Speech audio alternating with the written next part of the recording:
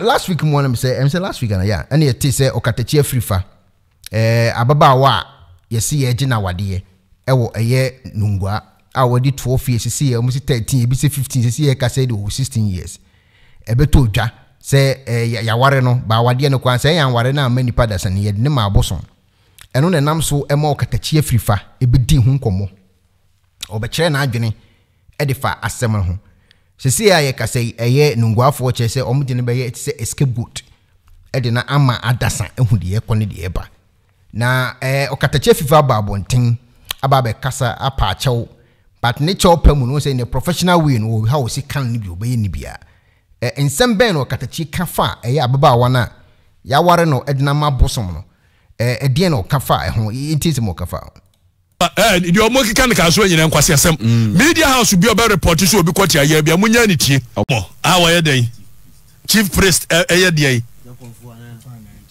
awoye dey woye chief priest etwonye Nungua hene na woye and in 21st century in this age and era freedom woye chief priest etieso wale akola 12 years wabodam ko oye chief priest Nungua for monga njem chief priest so mo mental problem mo oye be man so ade make am abunfu open dum tv no sense hunu say ya na mbedi in 21st century dum tv ni dum entie kura dum no ko well human beings what breeds are this oye chief priest eti akola 12 years ya ware na maw 63 years ko na wo ba 12 years be mo obi aware no ko hey wonu sa papa no osi wo se we chief priest no ne ba 12 years obe mo obi aware no freedom and we sit in a country of laws subjecting akola no to bafo yari ma woni konkrofo no ma woni konkrofo no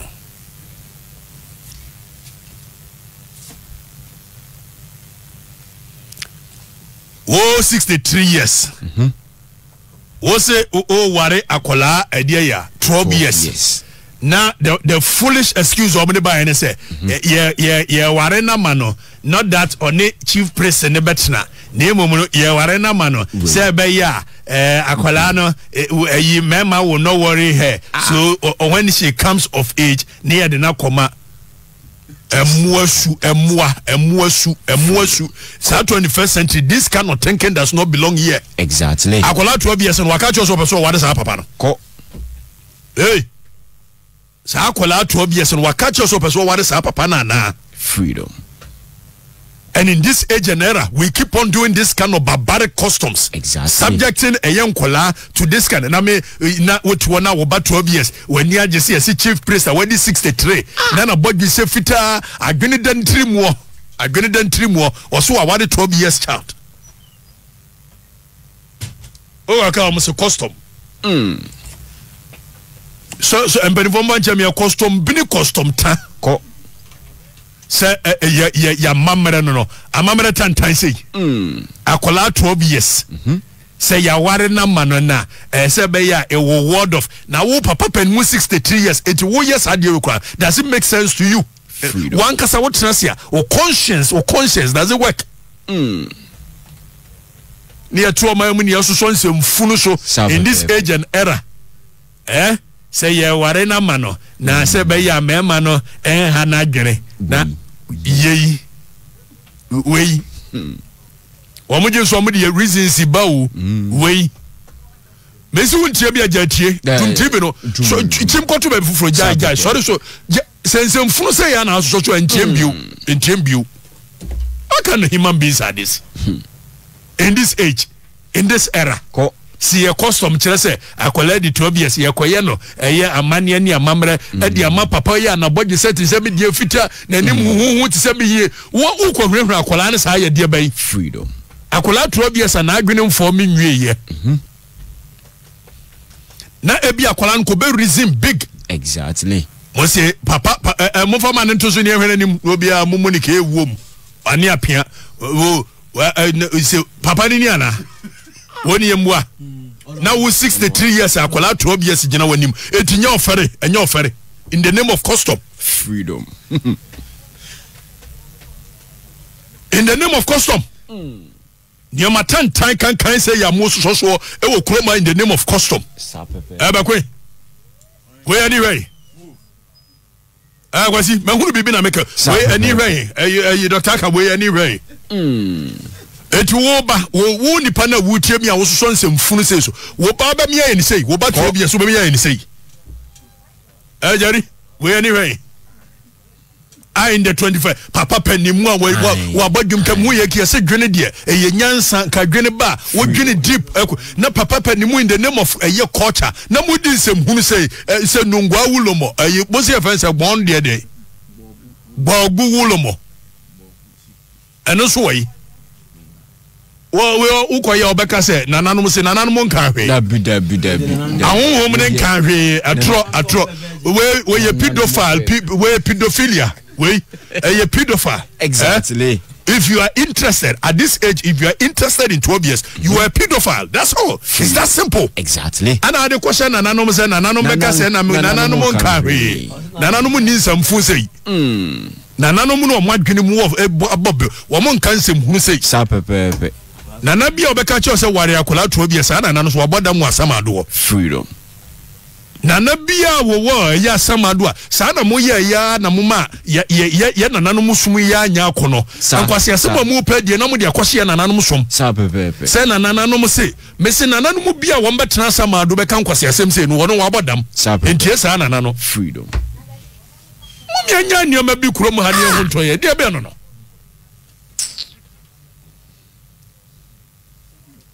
adia be no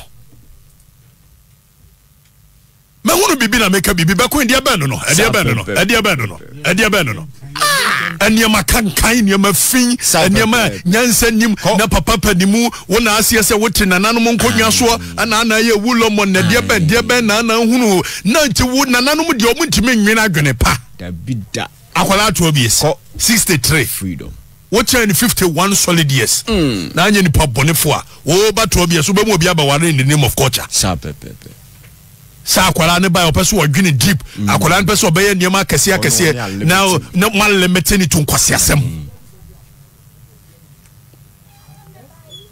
wo de make wo ye bema ma bumfu ne bedi nkwase asem wa na hwade men try ba wonu bibi a muso meka bibi sapepe isem funu wei wo ya Wulomo o se bo budia wo jari wo na ani momo aye bo Wulomo bo Wulomo mo fa ne picture ba ko ne betu so obi ahwere nim mo fa picture ayi na ni maku brensi ama na na bosomfo wono na ti asante konfo ayi bosompani de boa eye asante bedru de dru ye konfa no che bosom no na ni maku brensi ama na tia no dabi emfre no na ni maku brensi ama na tia no nti na ni maku brensi ama woni nsem funu sei dabi woni nsem funu sei amia na me ba no medicine ni no freedom mesa twi na nim nipam exactly cause funu sei mutimi fa na mu di nye sapepepe dem ko dia se na mu nka hwe omunka hwe nananom nsi wa na wo pe oboni aye na ade kwose nananom freedom papa panimu akola to bi asigina wanimu a yesi ya ware no ama na wani agye in this age in years era Africa Ghana sa akuru we friend Africa yo IGP any serious nation somebody should be taking this to court exactly a lawyer for no you frere mame there be you can say minui amodate framodate mame now I'm prepared no na ye hwe ba bia mra ne da ye mpagya wo mu ko gina court ne nkwase asem yi pagya framodate mame ye hwe ba bia mra ne da wa mu Wulo dia ben nya beto mani so ye mfo mu nkogo line o mu up to court what kind of impunity is this?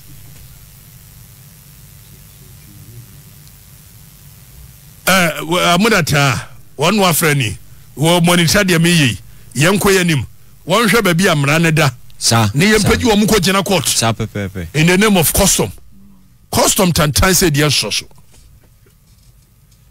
Yeah, papa, we win you more. Fa no be fa ba ko no be fa sa picture ne bra.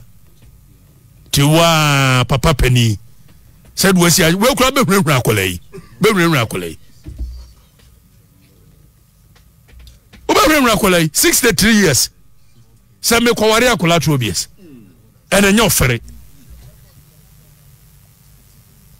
And a man who come and say, child, and a Lydia Force and one more him, when you may hear some cocoa. Na female dear Ben, na dear Ben, na dear child, dear Ben, na dear Bay. Lydia Force and when here, ye money here. And young Crofo Kurunemo, Momotum fear, Moko Yom, when I'm cocoa. Laya Modata Kwaba. Yeah, million. What you saying? Me who you want to say no pay? Okay, iti eya Okatakyie Afrifa efre lawyer amodate. Edine beto so. Okatakyie mo muhunu no kore bi ewom so ni jabo bo jabo fire ne ade. De beto dwane se akoda no kwa undi 12 years. Omli 13 by na 15 say 16 years akoda ene beto dwa. Okatakyie nkomo obedi abonten etietie mu ni mebrebe nyina achi no. Odi video aba abonten. Krata ne ba abonten se afre no so ombra. Na onna nanom medidi nkomo na omeka adekro potin apeso wo kire na nanom no yentie first view Okatakyie de babo nti yentie mo kan this nonsense united. Are you recognized? Who gave you that power to even write this letter to me? Exactly. If traditional council no dey frame me say wo mo no dwe say I will come there. Freedom. Nobody should go and hide behind this nonsense united guard and go koko. What is that? What body is that? From where? From where? And then this minimum and this for said this will make this thing you cannot make capital out of it. Exactly. I will not wait. Exactly. I will not be going into silence. When I am so clear in my mind that I'm fighting for a good cause, I don't care about what anybody thinks. Cool. More fire. And no amount of intimidation can let me come every time and go into silence. It won't happen. Freedom. And see. Also, has been drawn to a video circulating on social media denigrating Gadangbe. Obia denigrated Gadangbe. Obia kwa makwami and denigrated Gadangbe customs. Traditions. Name of Gadangbe customs and they say a year against the fundamental human right of it. That is 12 years. Exactly. Who knows us to nothing. Freedom. We will fight. Oh, there was a chapter 22 of the Constitution. It guarantees a year chieftaincy and its usage. Name of chapter 5 na guarantee a year the fundamental human right no. My you be and stand for it. Now pick and choose ben no. Oh the opposite oh the na guarantee under chapter 22 no. Yem fight say empower customs and usage. Name of ya no you believe say when a year you can say right of a child, not even any other human being, a child. More fire. It coincides with that of a year chieftaincy. At any day, in my conviction and belief, I believe that the right of a child must prevail. Exactly so. And people think that when we are for the right of a child, you can hide behind a United Gadangbe caucus. Denigrating Gadangbe customs, traditions, usages, and religion. 2. Rightly so, we are possession of the said video. We are in possession of the said video. And our enquiries has proven that the person in the Okatakyie Afrifa who made the said derogatory customs on angel brought. They are only you see your friend be secretization of an issue. When they want to do one person then they play on the emotional card of the people just so it will give them a legitimacy to their action. You know, Omudi can play emotional card for denigrating Gadangbe customs. Fire. Abigay. 3. We have taken cognizance. Okay, eti Okatakyie Afrifa eba bonten ebe kan krata no eno bo na adwene kakra edifa sa krata ya wakenkan ehun. Video ne nyansi. Waba bonten biem. Minim de akoka ewa homam ene de akwa akire ewo back door. Okatakyie aba bonten na this time around there. Ninsem oba bonten se ba akona se batakari bia ase mu ye design biza. We use the batakari e hye no no white ana ase colors bi wo musa. To say de o se o pa o macho wo be pa o macho na emum no still na o wasem ka as me patch or bet me was some can until Okatakyie Afrifa beka ebiem Bebida sanity More fire. over the weekend na IBK ya ko weekend in am hunu say social media na ya de send many ye say na yi na Okatakyie na ya yi Nungua hemfo gadangbe ahemfo se bra na nam say sanity wo hini betimi afra wonya sa o hini betimi afra wo Ho kwai. no hini fra wa boni be ni wo Boni bi eni. abiga wo hini fra wa boni be ni wo wo hini se bra boni be ni wo boni bi ani na ye me na fufu lawyer fo efrem wo mo frem no mo yese ene kokko kan nana Jayampofo versus Attorney General and the President of the National House of Chiefs a case in the Supreme Court ruling 2011 enie Supreme Court ruling in Chieftaincy Act near wo baby a friend section 6D of the Chieftaincy Act Section 6D of the Chieftaincy Act say so wa hini fro na se wa nkwa wato mra ne be punish o Ko. tiani o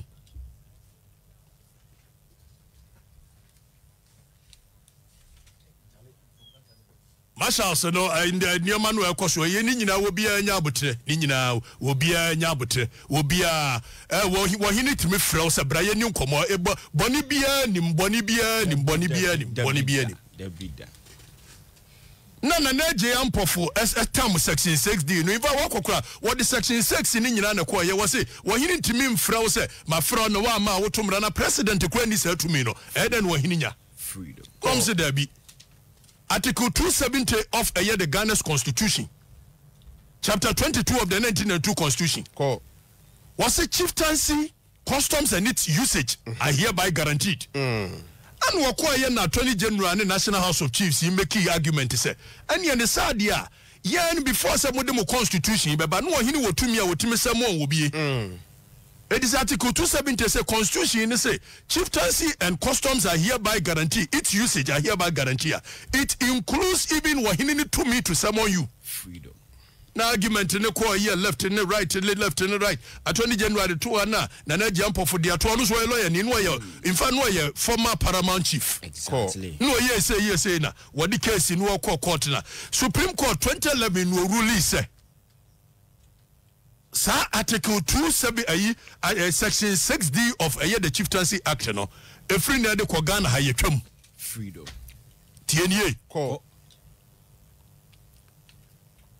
what's Ghana ha de ye twam Section 63 of the Chieftaincy Act and the eke ka ho ni nyina wo say ye twam Ko. 63D Ko. that is 63 section 63 Ko. what's ye twam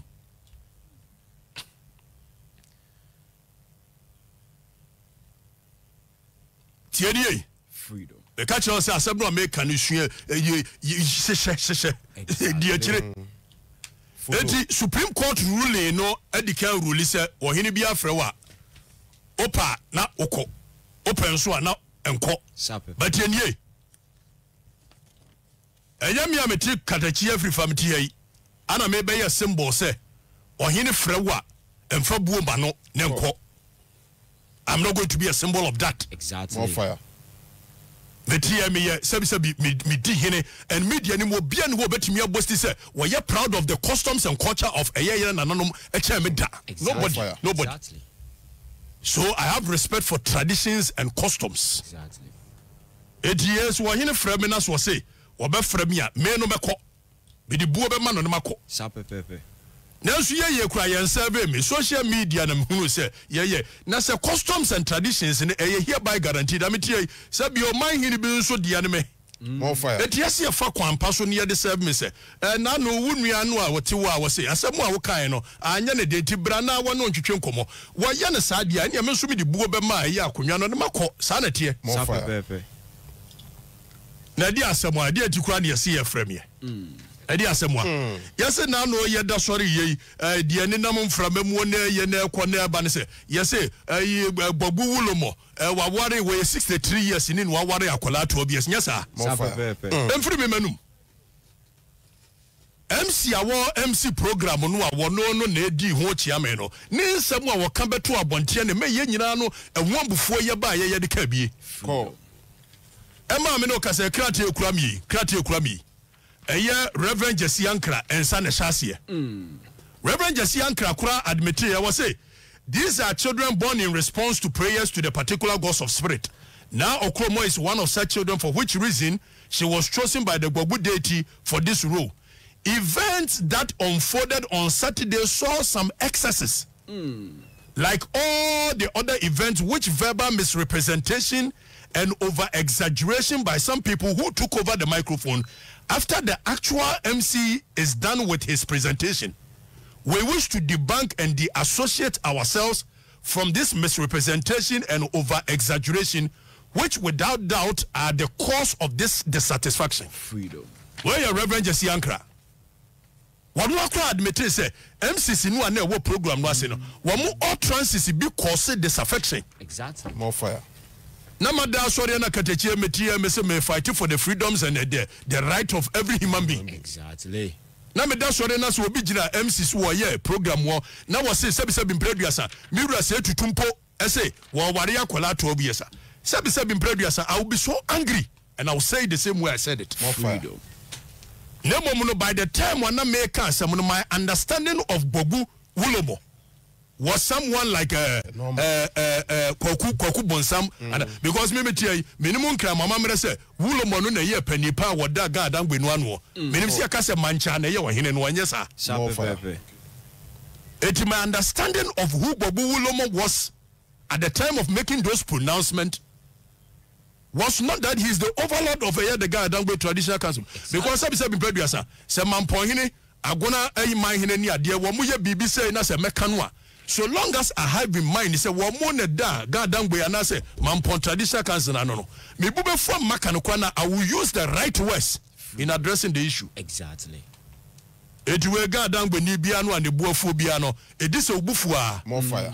If you say me say watching agona manhine ya de na woka na ebi atemdie ba ko mienu ba mu a ene asem na ya asem papa ko ayentie Ko. etie ho no adwobre More fire.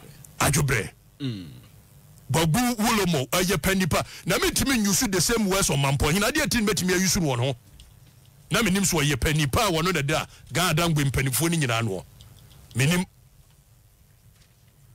I would have been angry the same way, but my choice of words would have been different. More fire. In addressing the issue.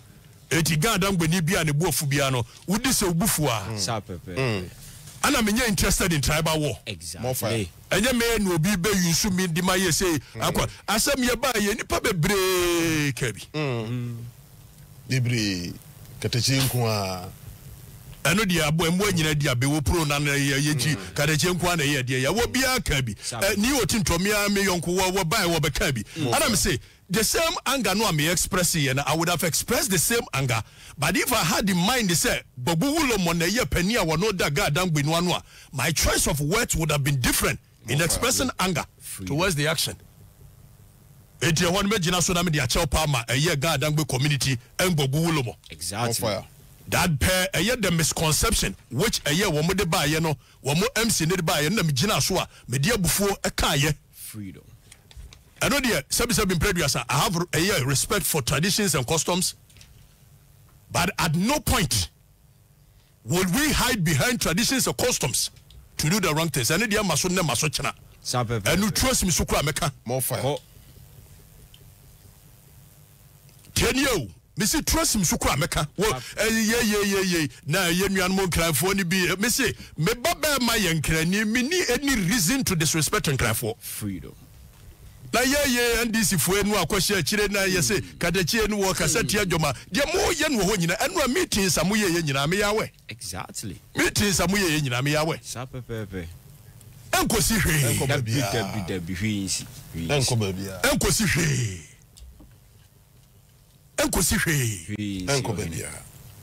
enkote na nyese say yes gbogbo Wulomo we MPP ni no kaseti agmt ni nya no hade a ye mia ne ntade na meso hene fram ya ye tensions wo wie mu nti mwatwishi mo wo mo se kan se gbogidi mwatwishi wo fa ne alo bi male nya bashi mwa boko nyesa bro okodi gadan gbempani a woda wo manu atem dia ene wo ye de a wo mbobefu Arodie because me tie wudi agona man hina atrem say waye ade e wo mse de now wo mo keka say akose wo bia wo ye 63 years was wo ware 12 years there we are there we will speak against it say be pray say mirror say tutu kra yes ade no a we will be angry and there no two ways about it no two ways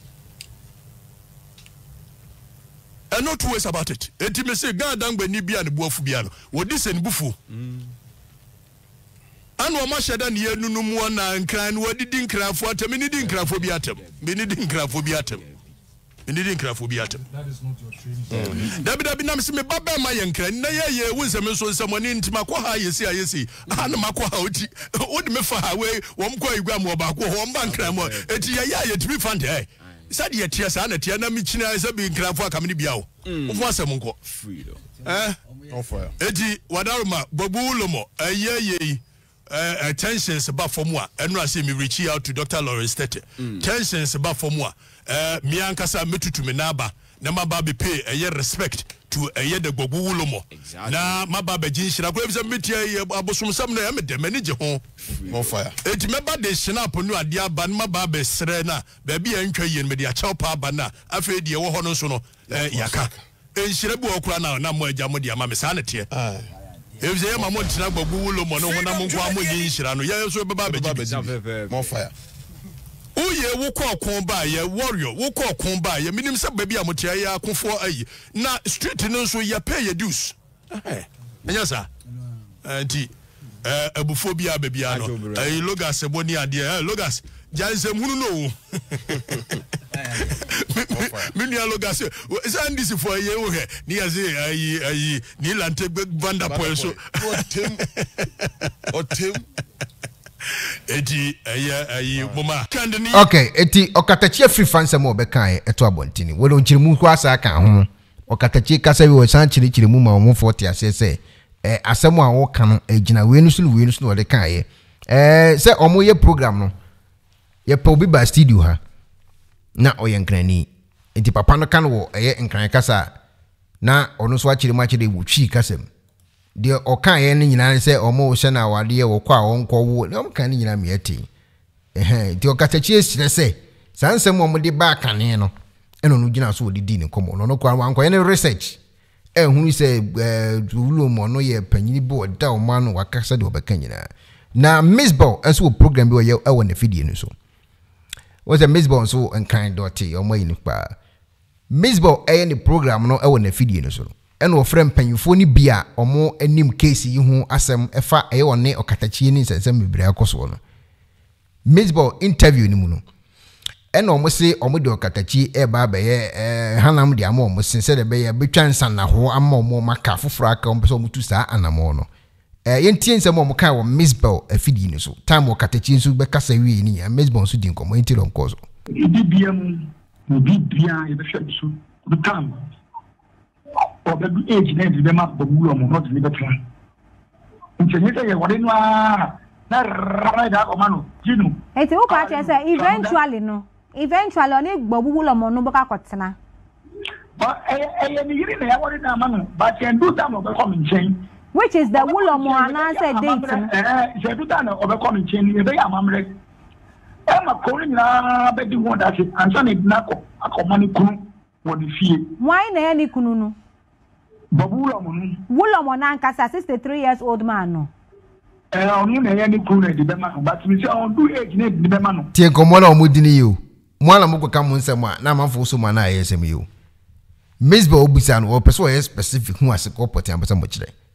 Mo se akwada ni kunu ani Bobu Wulomo no. 63 years man no. By the time ndu ye wo so okole kunu ho. Etimumba kika munsem to abonten na wi na musem aware ne na mabosoma enipa be na ate ase oba ye o yebusa we se wonye papa ne dia na ye bosom dia na do time person ware obetima ko ware case close won so say akwada no ye ne ma eye bobu Wulomo no ona ye ne yire but ne time so nti si wo bosom ne nchen wasema mu kan mu nsam nkikan mu ma ne nsisu yo this is do sa age na say ye bi ba ko ma no na onu ko e be ya ma me ya na ko ma no age na e de be age this is 19 years na 90 years ata na gbobu Wulomo se na wa emre o onye emre papa ne ba ni na ye wale mo musa enye gbobu Wulomo we onu na ka won 36 Wulomo yi e afa wo mi wa enti na anya busum ni yiri but na we wa mo ka time gay in the 19 years na papa o 63 wadi sen ese ma mo kikan mu nsam yi mu nsam yi mu nya so sensam woni bia koso na mo ye da mu yi ko mu nsam nsisi so yi akwa was 16 years yate ondi 19 years no na papa was saying mo sami ya sen 76 years out gbobu Wulomo ni yire odu age ya tie bosom no yire but gbobu Wulomo no odi apani betina ama busum no ti asem ni yo obi kura kan waje say go explain tire enye gbobu Wulomo yire o bosom no yire no ne gbobu Wulomo na ekwetina mo asem amugikan mo nchire mu yi wo so misball ko ya no wanwa misball ko anti de mo kapsa mo kana se mo explain yan so bi anti ase you go explain explain no evidence mo chire mu ma misball ko anti asem na kra ase se bosom de bosom gbobu na dia gbobu na dia na de mo gikan na gbobu dia na Wulomo na de koma masa ye wari no manu ba sisia no onye gbobu Wulomo yiri ni no tio sisia ye kan ye gbobu Wulomo yiri ni no bosom no yiri sisia okay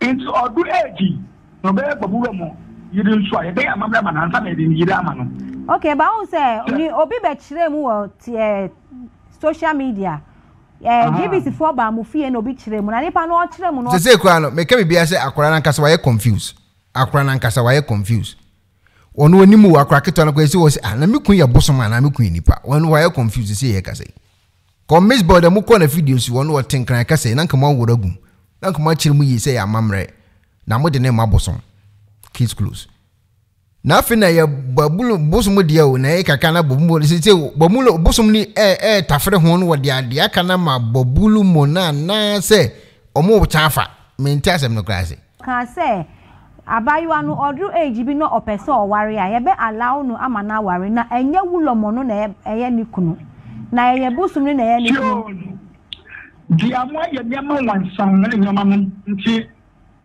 obiato be bia obeye okama ebe free ma bi na me fi mu na me kire no mu na oya Nungua konfo na nkasa mi na me Nungua konfo kasa okay nti bia me ka ene fana enye me yiri no sisia yi na ma me enye me yiri no bosom no yiri no ba onya 19 years a obeba be ye gbobu Wulomo yiri ni ko ansa na ni ba ko ma mi me ni fi ye no ya mi da hu ye no ye ra ji Nyankopon boni nti ni pantimi nka no kuro boni kakra nipa bedinti ni pantimi nka no kuro ana nya gbobu de na ye bosom ne de na bosom ne betan kakra odi 19 atam ye ra de Jitum straight ni we kwa be faso. Eya wodi ya hu kwa be faso abo no ma ya ma. Enya wodi na se ye bosom so dia. Ya wusi be sia kan asem ya fa. Wa tra asem ni Muhammad ni. Obi akora nti do be so kan ase. Asem be okura ye ni. Ifi ye no ma be Wulomo. We kan wa force. Ni be hu ba ko e fe no suale. No we ji ye ware ma no. Eh sama me no ma no ye do ba ma no. When you don't mean for Banuba, Mate. You whatever one ma back when your friend Aladdin. Okay. No, Mutu is a people on the film. Nay, now we unquala. What I need more, Obia, the new Uber. No more wide home. It's almost now, who finds so many mobile woman. All I said, or the new one. eba no de be wuru so ye de nima no a yem sa no ma no ya o ne ba ne baba ba ye the next Wulomo o ba ye next Wulomo okay bosu bi wo kro no muti o bosu bi wo kwaye no mu nti ya se bosu na mu nti no bosu bi wo kwaye mu ekuni papa obi anko kwaye ne wa infa kwaye ne wa Nungua kromo e wo Nungua kromo kwaye wo wow be 8 acres wow ya twa wa hia bibia wo mu ni bosu mu 99 bibia wo mu ibu kwa enu a okay na yenta me nti ma me bisa o asema ye ken ya obi wo so say Sky Job Asia emzo ye unse omuze ammo na use fake account anyway asema ye ken abusumfo nkomo ne edi o Christopher lo mo batuto mo so Christo need to make us say wo se me ye kronfo na tai nso e na say wate ase so mo ya kronfo dada ti say abusumfo nkomo ne edi na Christopher ka se ne Christopher ne ye ya na say Christopher me ate ase so mo kromo nye authentic because we ya abusumfo a mo ni trokonkon o mo de be back akotu Bible verse say ebia Moses and I say John chapter this verse this ndi kwa say bosom ware akora 12 years Christo ni wo mano a Bible ti Christo ni wo ankasa so wadwene ye adwuma na yo nipa dia na wo ko ware akora 12 years na Bible ne say utimi ye dia say ne case close but Bible no aye wo mano a na eda wo Christo ni ho no so wadwene ye adwuma no wa hwe Bible ni ma hwe say me Christo ni me mfa me ho ntoto komfo me mfa me ho ntoto bosom na mo me wadwene wo mitim na menya abo anti no me hwe Bible nim Christo ni timi ware akwa 12 years according to the Bible ana we ya konfo nkomo Christo ni be de ho be boale sasem e wo se Christo ni twa so na konfo di omo nkomo konfo ni be so odi ni born no tam Bible e no ko tu ye because konfo any Bible obe ko tu dia back ni nyoma oye chief priest one for Bible chief priest for Bible e no ko tu se o Bible mu se odane Christo ni by force na wo Christo ni wo so de ba obetima tam konfo Bible akotu ana aya yenjene yenti stands mo ka kra yes journalist bi ka Okatakyie a gbabu Wulomo no na mu matrokrata bi ama no mu di ne fa kwan benso oh tio every year no yekunantwi wo kwai no na di makro no enti wukena ni bia no beta saba half no ye beta na 23 years ye di wudi ye beta eh na omusha ye enti obewu na me yimu secret no me secret no kire mu dia mo kasa nyina de omu ye nyina omunhwe dangerous pa enti se wa ma me pache wa mu ku na ntwe na mu bebo ni di na mu de ku na ntwe no sa e be obi adim chese mu be twe mu crash na ntwe mu na we ku chifu no mu ya Wulomo asenkeni na wo mo na wo ya abua na wo fi mu amu eni ye nkrafo ye nam ene afimpom nje ye nam wo kase ka mi so ye nam a beti asie wo mo na wo di mwa wo nwura no mu no wo be ku efe ye Wulomo so ya abua o tikata bi no mu kasa mi se o mo respect o mo hu tana na dankrafo ye ni po asori ayya asentehini da o ka senti prom ya to bi tiri atwa e se na di no more but maybe so asem according to the letter I was on reported to Shrine Hall on the 12th se wamba mu the police for ba akọchi na mu be ne dan mu be boni dua oh say me da ban bosu na bosu no ye no aduma so ba say me be bosu no o to fu be ya ye na so ba nso amu be den mu da ti o so fu be ya no afu obeka ni ama be bleshia no afu no afu ma ne lete so ombra o so omba ye o ha na kasa ba ye ye wo na kasa ba ye nti di o makasa tia no afu no o ma chia kasa ye bosu no bosu no omba free o ba na so ba nso e nana no mo so ba nso e so on the 12th no ba den na besi oba ni ati na afia amamne na ese ne de betu ne no aye no omba die no omudi ye ti se akura agro ana omudi agro bi agro a ombe hu se omo hu ni ye omo hu ni ye no mo ba da bo shi di omo ya no hu papa dangerous okay dangerous okay so ka ma that say ya Wulomo So ya bua. So my mother about professor ya bua. Amambe no. Nigi na afi na yenkyerɛ nkran wɔ nkramemu. Infectious ni na ma isha mu ya akɔslem. Na osua obi kasa ansa na obi na amamre. Onda mi kyerɛ no. Okay. Obi kyerɛ obi krom na wo kyerɛ ni krom kasa. Ɛni dia ni krom kasa tina ansa na obi mu amamre ni na ansa na yɛ amamre book ni ma na obi kasa kan ni na sɛ we na amamre ni yɛ krom. No more, Mamma can be for the last. Cecilia, who say as some that bontin different from their who can see because they are discussing no as an air floor totally different. And to see who are back and they are working a final. Sanet here. And to say be a ministry of gender, a buying Cristiano, Obama, Babu, a Bosumudi. But on 19 years, Obelcock Wulomo as Nungua. 19 years of Bobu. Aha, and I mean, I say, I bind in the Hube Muse, Aqualanusa, and Tenessa or worry, Obia, or Chen, Damacha, Mube, then Mubetiasi. I'm so full of worry about what you're saying, and I don't know much children or Mumu. I sent the phone of Catherine, on California, I don't know much children. We are a day and careful. We are the media and careful. When you be a you know, you know, on your virgin heavy man. I think now we can say after everything before I didn't money, I bet check it says still a virgin and yes, see, I said, in Akoma Busum, no one no buying ya will be uncle breaking virginity. Okay. Into a boss on the back, into a family call. On the was a 7 corners. Who said a year grown randy into and call. Okay. One, that's community of Dam or Bed Dead Nama. No more Sacolano, no more fun, often a few 1 minute. Often. Say, Akolamo a virgin, I'm bedding, so on your virgin, so I'm bedding. Oh. Then I walk on. I bet Yamiana never shall come. On your virgin, Yamiana never shall come on your virgin. Okay. One away, I wish I'm coming with Chromo Honey now. Mila Mission come Macron. And I shall come for Bonnie. No shall come Bonnie, Sir Cruz, on to movie. Okay.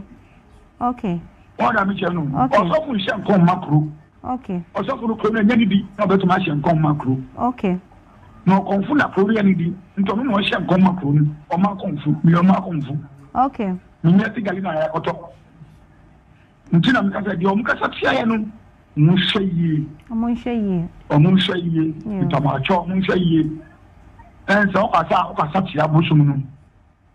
No, the Busum is sorry, and the home fine free. With the Yania, somebody become. Oh, Yabusum, dear Flaman. Okay. You are now, Muyano, who first any political yearning, yes, Riom. Sir, a year did. There ain't been any eye. And this is a Colano police for Bachina Quana. Sir, our police function. Our police for her. As I had seen. Namunko Geno. Sabusum, then. Your Macasa, so much of the China.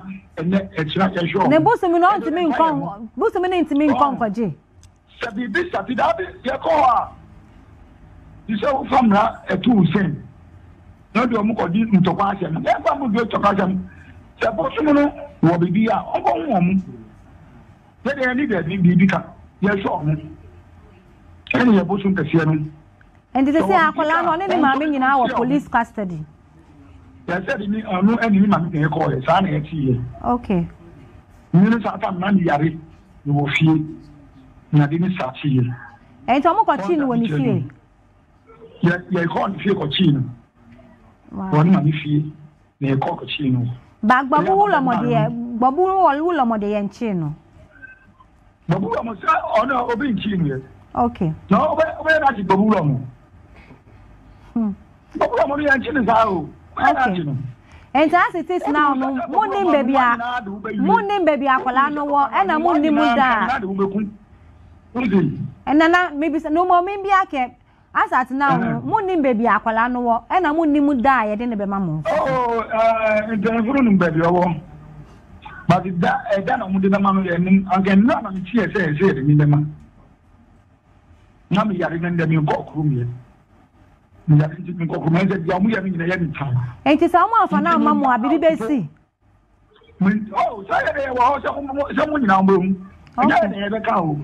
And said, who touch me or so be or so in a chinja over me. And or say a chinjam or say, or chinjam or home. Sana in separate into in chinja over me. Into yet cashing job. You're I am Robinson.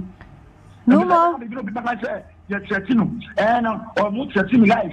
Hey, almost a deal on Berkumi. I am and one ma. Okay. And no more maybe answer me. Oh, Cassa before no. What can I say? I was say Aqualano, cause sense so be ba. This year. It is one this year in some Encoyana. You would have on Cabano of the first Sunday. 28, 29 of the court. Bomb is a move back on the bare Sunday. Sunday, a woman of the first one, Sunday. On a week of a sack of you. On a week of a sack of you 3 times. Among Cramina. You see, Bosumina, the Beba Festival. You bet friend Cabosumina say. The Bosun the friend Cabosum, you know, say, oh, yeah, Mamre. I do not Mamre Tam. And then soon as some years, I see all on Mubano, and that it is near a deep used to come. In the Sunu, a war, Babu, Shan, Sasana, and Sunuko.